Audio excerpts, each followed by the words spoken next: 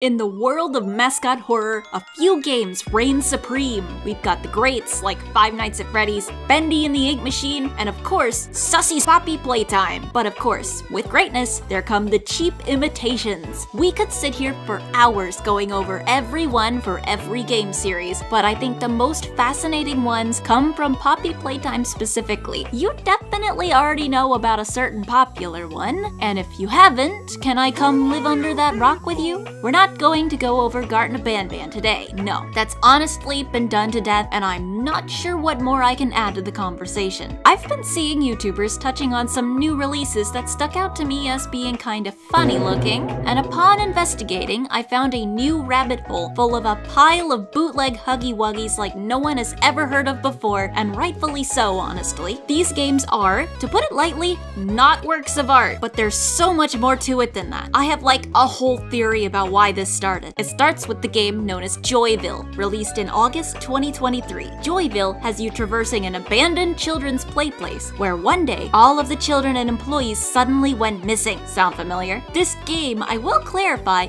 isn't bad at all. The environmental design of this game definitely has thought put into it. It controls well, and the monsters, while a tad unoriginal, make sense as children's mascots and did have the ability to look threatening when used correctly. I especially liked the use of the worm that gradually looks hungrier and hungrier as you screw up its wheel puzzle. Given that it doesn't follow you with its eyes until you've made a mistake, I like that it could have been mistaken for a statue. The game also has decent puzzle design, my favorite puzzle being one with blocks, where I needed to determine which to place down and when in order to have the right doors open, allowing me to eventually gather all blocks to one side of the room to open a door. The game uses a teddy bear as its tool gimmick, which, albeit weird, is harmless. Overall, Joyville was a decent experience that I would say deserves a look, but perhaps not a play until it's on sale, because I'm not sure it's worth $10 given it only lasted half an hour. This game got noticed by the bigwigs, Dawko, Fusion Z Gamer. It seemed like making a mascot horror game was still open as a quick ticket to fame just by looking at how Wooly Bully here looks so close to Huggy and yet was still getting views. Therefore, a bunch of young devs with starry eyes got to work in their engine of choice to invent their very own monster desperately in need of a trip to the dentist. And now that a lot of them are wrapping up development, we're where we are now. Tons of mascot horror game trailers are popping up left and right. Looking on YouTube right about now, if you search for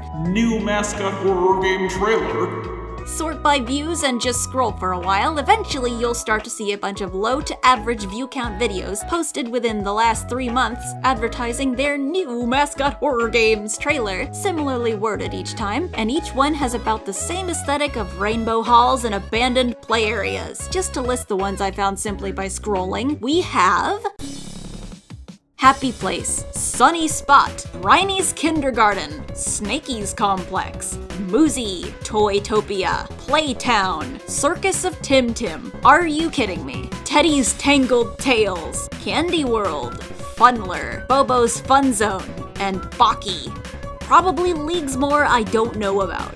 I'm genuinely curious to see if any of these experiences are actually good, but if I were to sit here and cover every single one of these, this video would be like 2 hours long, and I'm not sure I'm ready for that yet. So for your viewing pleasure, I have selected 3 of the games listed: MUZY, Playtown, and ToyTopia, and we are going to go through them and see what works and what doesn't. From game-breaking bugs to just poor game design choices, we're going to see why these games aren't getting noticed and if they're worth your money, because yes, none of them are free. Alright, let's put some new friends through the ringer for your entertainment. I'm Glamrock Dusky, and these are the most shameless mascot horror games. Alright, first up, we have a little game called, well, the name of this game has been the topic of much debate, but I'm just going to go with MUZY. MUZY was originally introduced to the world as a demo released in December of 2023, later releasing its full version on February 13th, 2024, and it costs $5 to play. Developed by Andrew Rybis, MUZY places you in the shoes of a detective. You are a private investigator, and one day you get an assignment to inspect the abandoned Maybetty Industrial Complex. When you're done reading that, you are unceremoniously plopped down in the lobby of a complex and left to your own devices. We also discover that we are apparently wearing the loudest high heels known to man, so if running doesn't work, maybe we can at least make the monsters go deaf. Flipping a few switches on the wall to turn on the lights, we're instructed to go find a kid's gun. This toy gun is this game's gimmick. Every game we'll cover today has one. It's all presumably inspired by Poppy's grab pack and Banban's drone. What's different about this toy gun is that you literally barely ever have to use it. Sure, it's fun to use, but it means next to nothing in the way of legitimate progression. I say legitimate progression because you can use the gun to hit physics objects around, and nearly everything in this game is a physics object. And you also have the ability to jump, so sequence breaking is hilariously easy. Good luck escaping once you're in, though. I do like the physics objects here, though. You can actually pop the balls with your gun, and different objects sometimes have different foley, aka the noises they make when being pushed or when they roll across the ground, which is a nice touch. It's fun to just kick stuff around while the game gets pushier and pushier about nudging you towards progress with its increasingly more hand-holdy hints. After completing the only, and I mean the only, puzzle that uses the gun in the entire game, we gain access to the playroom, which is accompanied by a very short music loop that gets annoying to the point that a way to turn it off was added in a patch. Here, we have to find 4 keys. One is lying on the ground as we enter, but the others are more complicated. The orange key is only complicated because it's hidden, so by default, you'll look for a puzzle to complete to acquire it, and you'll come across this thing that you can get to spit out a flying fan ball. Shooting this ball destroys it, and it can be a massive pain to catch, but when you do, the machine will spit out a star plushie. That's not a key though, so where is it? 20 minutes of ball shooting later, because I swear I thought the orange key was in one of them, I gave up and looked at a guide. Turns out it's just behind this block over here. The next 2 keys actually do require puzzles. We need to step on the correct shapes as indicated by papers on the wall, while this big snake that used to look like Huggy Wuggy makes really uncomfortable rubber noises. On completion of the game, it will then throw up the key and leave. For the red key, we need to parkour up a bunch of pillars and grab it from a ledge. If you fail too much at it, the game will simplify the puzzle for you, but you can go to the panel nearby and fix that if you're a sadist like me. The snake game has a panel as well if you had trouble with it. For the pink key, we need to navigate this maze, which can barely be called a maze as there's really only one path through. That path changes as you progress though, which is kinda neat. At the end, you're jump scared by this guy, who dies after about 3 seconds of making the one noise I would have never expected to come out of him. On our way out of the maze, we'll see this little guy holding up text I can't quite decipher and seemingly asking for a yellow key. You can find the key in a room later on, and if you give it to the creature, which is then later confirmed to be called Moon Girl, it will reward you with a grabber tool you can use to pick up objects. MUZY is the only game I'm looking at today that has a secret quest like this, so props to it for that extra bit of replayability. With all the keys, we can head into the lobby again to obtain a keycard and a new gun to replace the one we never used. Okay. The keycard lets us into an elevator that goes to an underground lab of some sort. Turning on the lights with a nearby breaker, we find that held in this underground lab are a weirdly cheeked up robot and another combination we can arrange the breaker switches in to unlock a new room. I think this is a neat puzzle. Using the same panel to unlock and relock things is needed. In the newly unlocked room, we are greeted with the rare and threatening Alpha MUZY and a Beta MUZY who promptly rearranges the bones in my face. If only I had Sigma MUZY to defend me. Beta MUZY is easily locked out, as most Beta MUZYs are, allowing us to detour into a nearby room to unlock a safe with a set of possible codes that were harder to find than anything I've ever experienced before. They're on the table right next to it. The keycard inside simply unlocks the gate outside that closed on us for no reason 5 seconds ago. But perhaps it's good that it did, because Alpha MUZY is back for revenge! And he's faster than us, so maybe don't sit around and try to take pictures for your thumbnail. Reaching the end of the hallway closes the gate on his face, and no amount of gamer rage wall punching will let the monster mouse in to follow us down the stairs to the end of MUZY's first chapter. My thoughts on MUZY? Definitely not the worst game on my list, but no real winner either. It's only about 20 minutes long if you know what you're doing, and it's barely more than a walking simulator physics sandbox. Plus, the jump scares are trying way too hard to be the joy of creation. It's more loud equals scary than anything. The ending with Alpha MUZY banging the gate actually clips the audio system of the game itself, it's so loud. That being said, the game does a decent job at explaining its actual enemies, the MUZYs, lore-wise, and at making them look threatening. Normally, you'd think you could probably punt one of these things across several soccer fields, but them being robots actually makes their strength make a lot more sense, especially with the aforementioned door slamming that really puts that strength into perspective. I do have to wonder what kid would want this in their bedroom, though. Excuse me. I need your help. You need to kill me.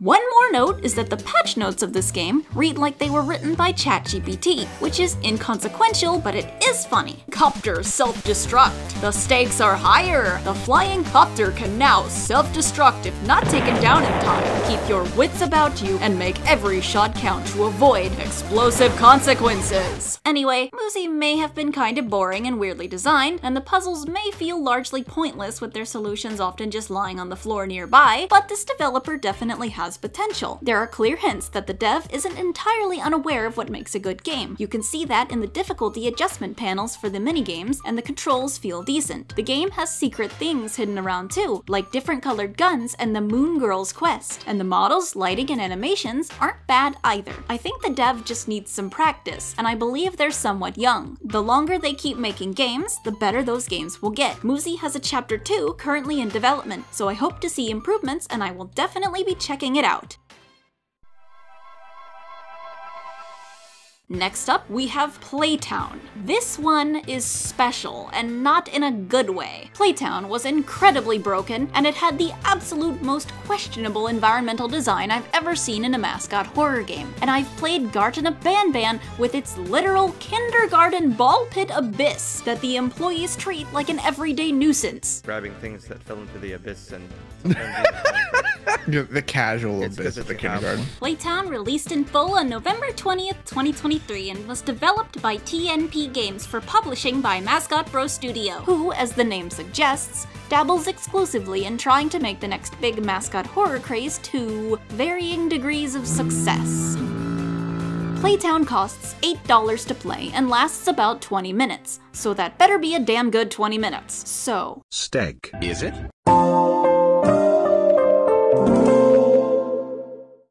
in Playtown, you play as what is probably a young girl named Claire, looking for a necklace she lost in the now closed Playtown. This necklace having been given to her by her late mother. Her dad honestly guilt trips her into this, it sounds like. What the heck, dude? We start off in what looks like a reception room, and instantly I hate how this game controls. The mouse is very sensitive and there isn't any way to turn that down, plus the motion blurring is very intense. You also jump like you're on the moon, but that's not really important right now. Only a few doors work in this room. I discover a room full of rice first. Premium rice. No idea why this is here. It's not like we can take a handful and use it to blind our enemies later, so let's try another door. In another room, there's a button that we can turn to activate something, which is not threatening at all, so of course I do it. The something in question just turns out to be another door, leading into a room with 3 other doors, marked as employee training, steg area, and playground area. We can only access the playground at first, and inside we find the crystal machine,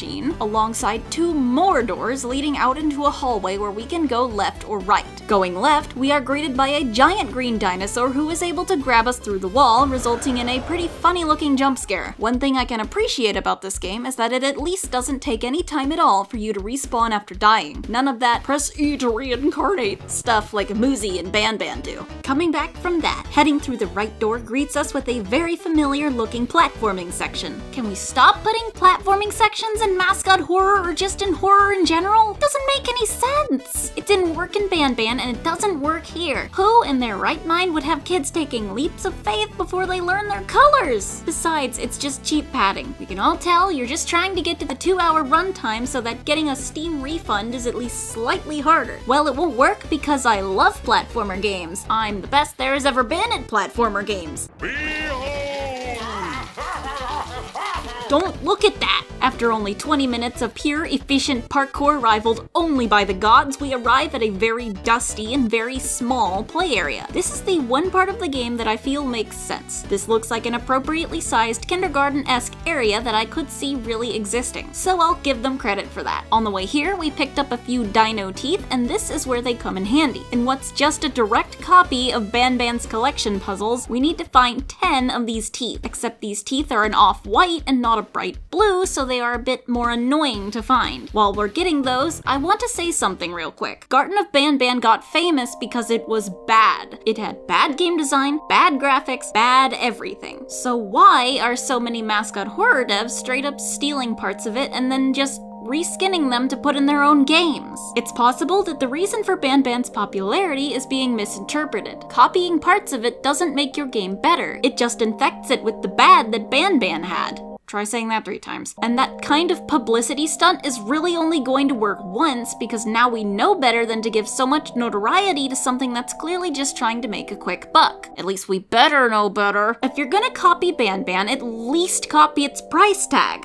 aka make your game free. That way, more people will play it because they won't feel like they're gambling on whether it's good or not, and you'll naturally get more of an audience. And you will retain more of that audience's goodwill as well. Okay, rant over. Collecting all the eggs grants us a crystal that we can return to the crystal machine to be granted access to the Steg area. This is the home of that big bad, strangely hairy dinosaur himself. Heading in, we are met with a series of tubes. Some of these tubes are deadly to walk by and some are not. And a very smart guy, this is sarcasm, decided to put the sign that tells you which are safe behind and above you when you walk through the door, so you probably won't even see it. Also, I don't really know why these tubes are deadly. Nothing is in them, so I guess there's just really strong suction or something. Steg is waiting at the end of the hall in all of his hairy glory. He trots off before we can reach him so that he can take a nice bath in the lake. Him treading water here is the absolute least threatening thing he could be doing here. He's not even an aquatic dinosaur. Even him dancing would be scarier. Also, he makes absolutely no effort to catch you even if you fall in. If you do, you just drown, so I guess he really did just want to take a dip. It's also at this point that I got stuck running, or at least I got stuck with the camera looking like I'm running, but I'm not actually going any faster, so it looks like my character is just really excited to get moving at all times. Skull emoji. Reaching the other side of the lake, we can turn a button that I assume flushes Steg or something because he's gone when you turn around. You can head out of the lake area now by traversing another set of murder tubes to get to Steg's cave, where we are informed not to worry about our kids, which makes me immediately worry about my kids despite not having any. Steg is waiting for us in the mouth of his cave, but he flees when he is exposed to our horrible ugliness, so we have to lure him out by cooking a definitely not still edible raw steak we find in the corner of the room on the campfire near the cave. Why we want to lure him out is beyond me, but I died to him on purpose in the chase scene that happened after, and it respawned me inside of him, resulting in him becoming harmless. He really is just a silly little guy. A green crystal waits for us in the doorway out of the hall, and this one unlocks the employee training. Entering that, we can find a Chaos Emerald. This Chaos Emerald can open doors, as Chaos Emeralds are known to do. I see how it is. Allowing us access to the first round of employee training, platforming over deadly lava. If there's anybody that deserves more than 15 an hour, it's Playtown employees. Jesus. Next up on the itinerary is taking a nice break, then braving the fucking lion pit. Oh look, they're having a nice conversation. Last up is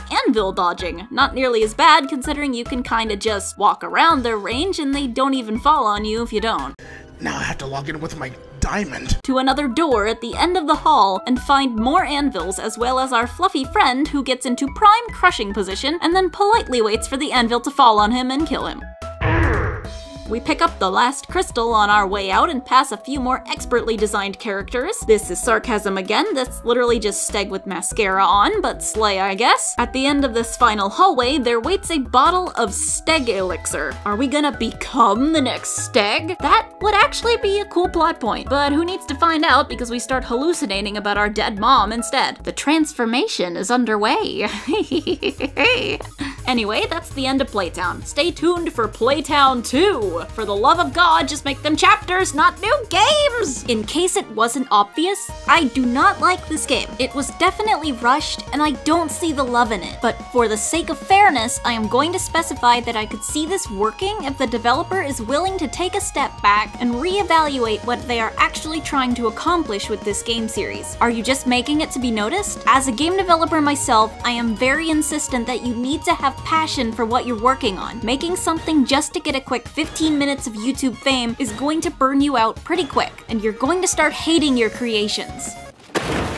The idea of a dinosaur-based play place is an interesting one. I used to go to this place called Monkey Joe's when I was growing up. That was a monkey and jungle-themed play place. These things do exist, but you can't just slap whatever in and call it. Be innovative, but in a way that makes sense. Pick something to make stand out and then go all in with it. The standout factor of Garten of Banban, hear me out, is its plot. It's going all out with that, having a charming way of not taking itself seriously, and I dare say it's actually been getting me interested. It is the first popular Mascot horror game where the antagonists are not people turned into monsters, but rather monsters that just think they are the people that gave them life. Despite the game's confusing quality, it knows what it wants to be and doesn't stray from the path. This is the one thing you should be stealing from Banban, and this is a message for all Mascot horror wannabes, not just Playtown's devs. Know what you want to be and have confidence in that. Sorry I went on a bit of a rant there. I'm just passionate about this stuff. Would you believe the next game is worse? Maybe not, but still, it's time for... This section is gonna be a bit awkward to do for reasons we'll discuss in a minute, but let's get the introduction out of the way. ToyTopia was published by Mascot Bros Studio, just like Playtown. I'd honestly be interested in finding out what their quality control standards are because both of these games have mixed reviews on Steam. They also have a fair few refunds. As for the developer, this time it was Combo Bomb Games. Yeah, you got the bomb part right at least. ToyTopia came out on February 19th, 2024. So it's pretty recent at the time of recording this, and it costs $8 to play. Now normally, this would be where I transition into some nice clean footage of me beating the game, but I don't have clean footage of ToyTopia because I was actually unable to beat it and have since refunded it. Now don't you go saying skill issue. Even the most skeptical of my chatters have forgiven me for this terrible slight because they witnessed firsthand the horror that is the bear. The bear is the first boss of ToyTopia, and if you've only watched gameplay of or have played it when it first came out, you wouldn't have had any idea the trouble he's brewing. Yes, I stole that idea from Dynamite Heady. But the kicker here is that I played this game on March 1st. ToyTopia received a patch on February 23rd, fixing bugs, improving optimization, and changing brightness levels. Nowhere in this patch note did they mention that they took the bear, injected him with steroids, locked him in a room, taped his eyes open, and then made him watch all 78 episodes of Sonic X. And I figured that out for myself the hard way. Saving. That's never a good sign. What? What happened? I don't even know what happened. Is this like a boss? Fuck! What? Damn, dude! Chill! Come on out, big boy. I'm waiting. Come on, don't be shy. There's not really much warning, is there? This game is ass. I don't know if that's what takes. Dude! Get lost. So, did I or did I not just flash him? Get. Dude. Zero time to react to it. Am I gonna be able to beat this? And I can't, like, I'm turning around to try and, like, you know, I'm, like, anticipating, and he just comes from the other direction instead. Fuck. This is bad. It's bad. Bad game. What do the reviews say? Like, is this, how does the person in the reviews do? Yeah, one of the comments says you gave the bear a Red Bull. They made the bear impossible in the patch. Yeah, so that's $8 back in my wallet. Unfortunately, that means you gotta deal with a few more pixels than usual as we trek through analyzing someone else's playthrough of this train wreck. Thanks to the channel Foxplay for dealing with this in my stead. Let's go! You're playing as a reporter exploring the abandoned amusement park, ToyTopia, in order to be the first to write an article about it. Therefore, one of your gimmick tools this time is a camera that you can use to flash things. The viewfinder on this camera actually works, which is a nice touch, I'll give them that. I will also give them credit for the voice acting in this actually being decent. Closed down a little over a year ago to catch this.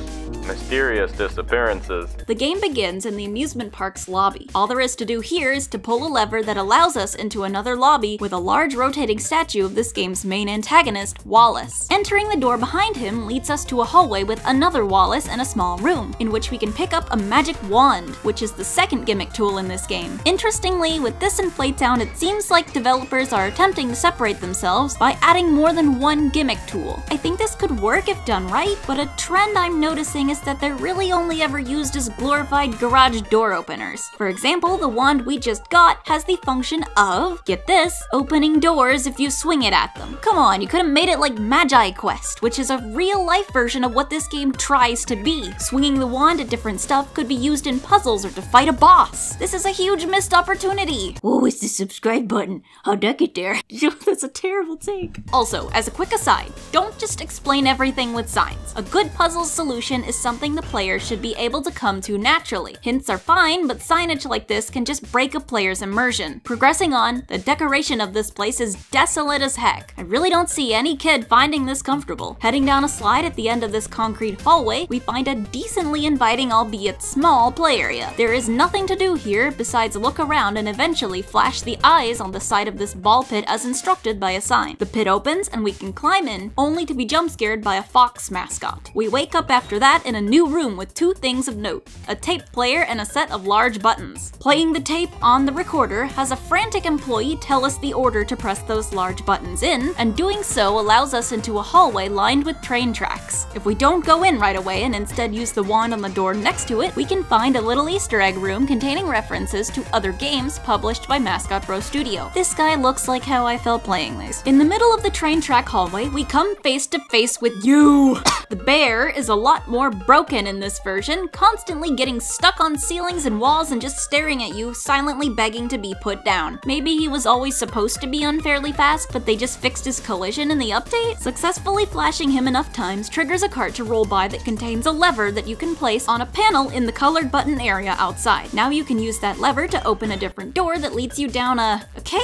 The children yearn for the mines, I guess. There's a puzzle here that the camera viewfinder comes in handy for. You'll need to use it to see a code written on a paper attached to a suspended box. That code can then be entered into the screen nearby to open the door to the theater. In here, we meet the fox again, whose name is apparently Ridoon. He can't kill you on contact, but you need to play his shooter game to progress, and refusing to do so by shooting him instead will get you killed if you're persistent enough. Winning opens the curtains, letting you press a button on the stage that opens a strangely placed door blocking a tunnel. In the tunnel is this guy! Give it up for this guy! What am I even supposed to say about this? Finally, we reach the end, coming to our final combat with Ridoon, whose walk cycle has got to be the goofiest I've seen in a while. I appreciate you guys not using a pre-made walk cycle, but maybe you should've. You're supposed to die here, by the way, and doing so drops you into a room where your only task is to open a door again. In the new room, there lies the loudest Easter egg known to man. You can even see the guy playing Jump.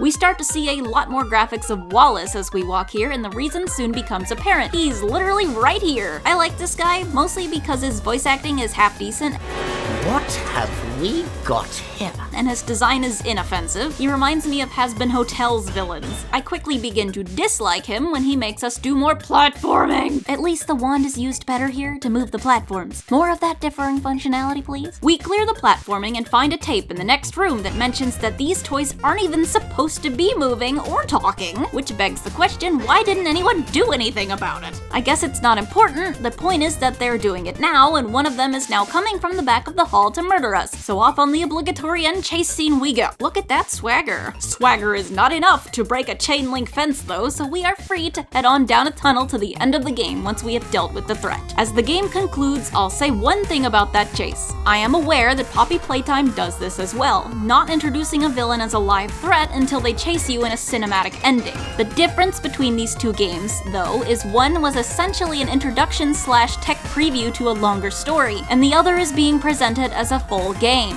That costs money. A full game should build up to and explain its villains a lot more thoroughly if it wants to have staying power. Unless you're planning on releasing more parts to the story, in which case, do I need to tap the sign? Once again, I feel like it's obvious I did not like this game. The game felt pretty disjointed and rushed. There was no real explanation for any of the characters, and they look far too similar to Poppy Playtime's and Five Nights at Freddy's characters, particularly in the designs of the Nightmare Slug thing from the tube looking like Nightmare On, and Redoon looking like the fusion baby of Catnap and Huggy Wuggy. But rather than just ripping on ToyTopia, let's get into a synopsis of all the reasons I've mentioned so far that all of these new mascot horror games aren't getting the fame the genre used to. I think it's pretty safe to conclude that despite mascot horror being as much of a trend as it's ever been, perhaps even more popular now with some recent standout releases, you're not going to become #1 by slapping Unreal Store assets into a map and adding a crumpled up monster. Being bad on purpose or even just by accident doesn't work anymore. The market for low-rate horror is beyond oversaturated at this point, and just following the crowd is going to net you about an hour in the sun at most. When Banban came out, people saw it and went, there's no way this exists, right? But now we expect it. When we see the next attempt at a new Banban, we think, oh, this again, and might not even click on it. That's why games like the 3 we looked at today haven't gotten big. The first person to do something well is going to be noticed. Freddy Fazbear came around when no one had seen killer animatronics in a game form yet. Huggy Wuggy came around when the formula of Kids Place Gone Wrong wasn't a common formula in games yet. These two characters became well known because of what new things they brought to the scene. I know it's scary to take a risk, and learning how to make something new can be challenging. Game development is a risk-based career, and it won't always work out, but when it does, won't it feel better to know you haven't made your career off copying somebody else? Even though I may be honest that these games are bad, I don't want to discourage any of the devs mentioned in this video from pursuing their dreams, and I don't condone any harassment levied towards them for their creations. In fact, I look forward to seeing you guys make more games and come into your own. Sometimes it's just important to get a wake-up call. Still, putting out a finished game is an accomplishment no matter what. Tons of people don't even finish theirs. So please take my points to heart and put that heart into what you make next. I guarantee you'll be better off for it. Let's end off with some inspiration for your next games. Here's a few great-looking mascot horrors in development and what I think are their standout factors.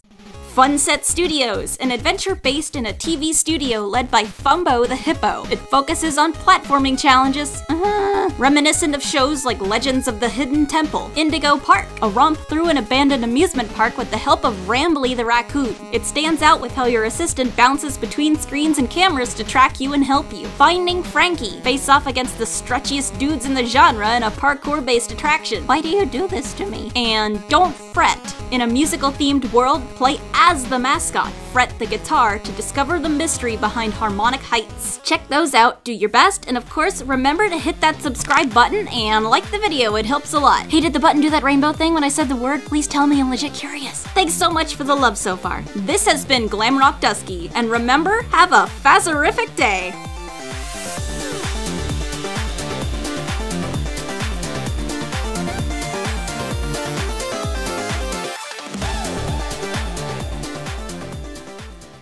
You're playing as a reporter exploring the abandoned amusement. Ow!